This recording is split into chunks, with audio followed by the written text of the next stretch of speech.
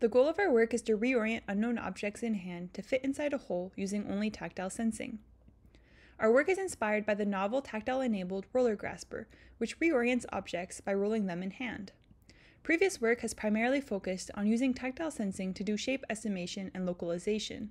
In contrast, we develop a task-driven method that manipulates objects with tactile sensing to efficiently complete an insertion task.